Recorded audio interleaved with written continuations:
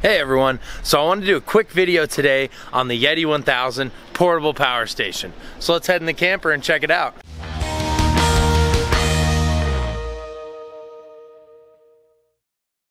So I originally bought this power station with the intention of it being my battery, charge controller, everything I needed for the camper.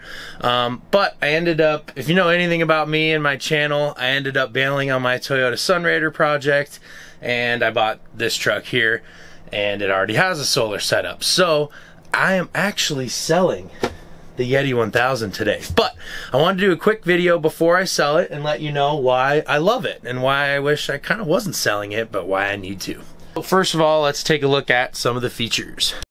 So as you can see, you've got a 1500 watt inverter. That means you can plug in anything 1500 watt 110 volt AC into these two little plugs here. You've also got 4 USB 2.4 amps. So that's sweet. To turn these all on, you just kind of push these buttons here. Anyways, all pretty self-explanatory. You got your cigarette lighter here. Now the really cool thing is you can actually plug in solar panels into this unit, directly into it. So this is a really unique unit. I'd say this is for somebody who doesn't want to buy a battery, buy a solar charge controller, buy an inverter, buy fuses, buy bus bars, buy wires, you know, connect it all, do all that.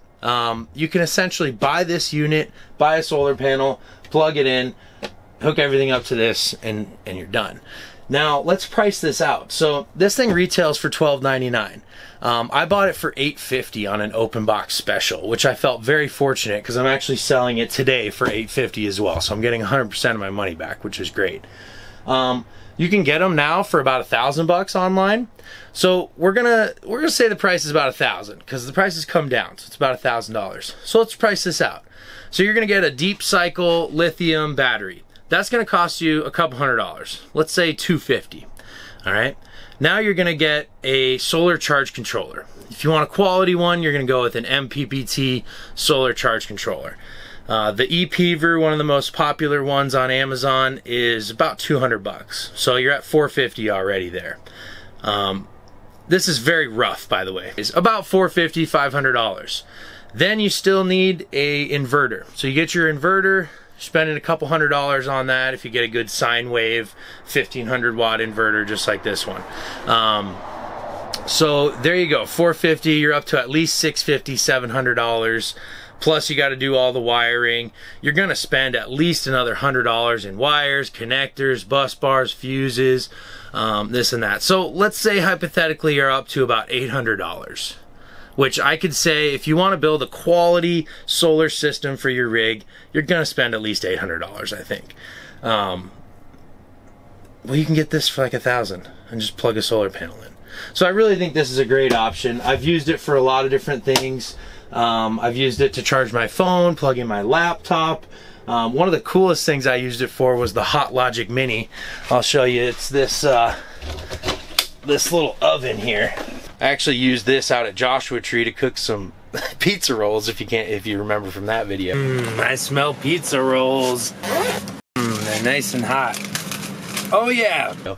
Anyways, this thing gets like 400 degrees, and I plugged it right on into that bad boy, and boom, we're cooking. Really love the Yeti. I'll plug some things in and kind of show you how it works. So in the summertime, I like to carry this extra fan here. This is like a blower. It's actually meant to dry out carpets. Anyways, in the summertime, I like to carry this. It's a little bit broken. And I like to run it off of the Yeti.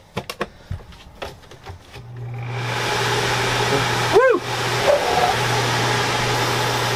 Oh yeah, running all off the Yeti. Works real well. That's one thing that I absolutely love about the Yeti that I don't think you're gonna find in other solar setups if you build them yourself, is when you plug something in, it tells you how many hours it is to empty. So when it's turned on, for example, that number goes all the way down. You saw it go to about 5 hours to empty because it's at 60%. So that tells you you can run this fan for 5 hours until you kill the battery. You can plug in your cell phone and that'll go down to 4 hours maybe. So it's very user friendly. Another thing that the Yeti's great for is charging other batteries. So we can charge our drill batteries, for example. We can charge our drone batteries, charge our gimbal batteries, our camera batteries, really anything off of that. And then again, it tells you over here how many hours you got to charge this bad boy until it's empty. But the real thing that makes the Yeti a true contender for your electric off-grid system is that it'll run your fridge.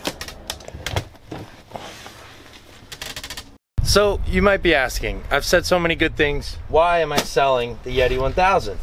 Well, the deal for me is I already have a 125 amp hour battery. There's a 100 amp hour battery in this, so it's comparable.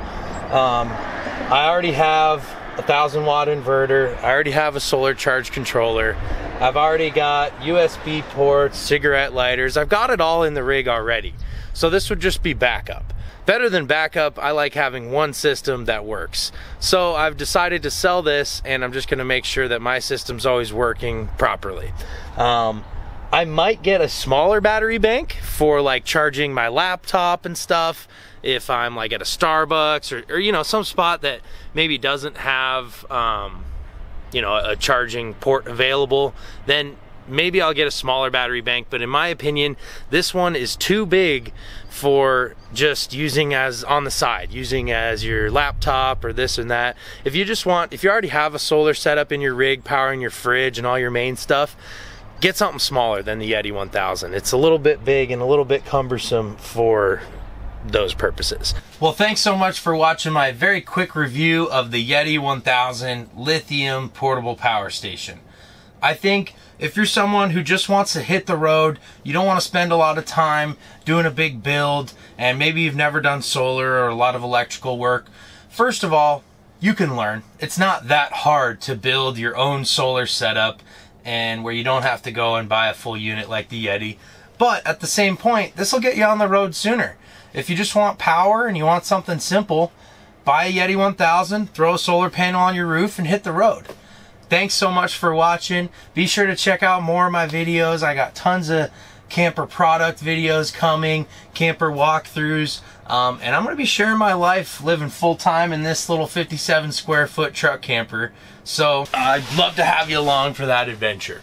The only question is, are you down to mob?